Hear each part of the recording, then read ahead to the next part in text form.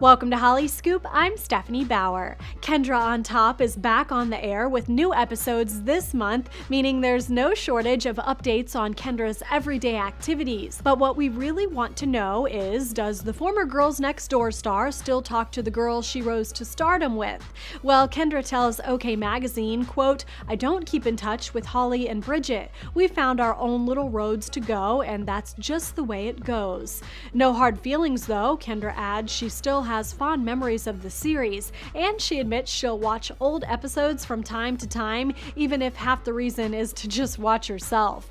Kendra jokes, quote, "I could watch myself all day, every day. I'm so conceited." But now Holly does have more in common with Kendra than ever before, so maybe they could start hanging out again. Holly just got married at Disneyland, of course, and she has a baby. Kendra, as you know, is married with a child as well. For more entertainment news, head on over to Hollyscoop.com.